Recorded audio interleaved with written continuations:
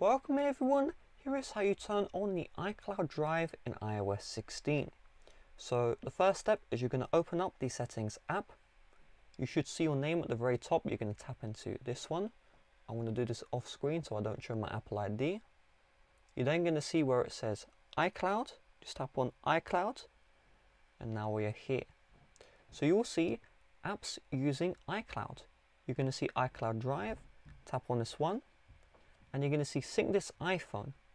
If this toggle is off, okay, just tap on the toggle to turn it on.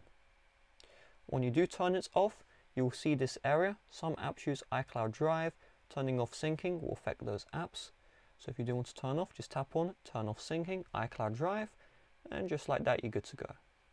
You can also tap on manage storage to see all of the storage you have taken up here. You can also slide to the left and delete these documents as well.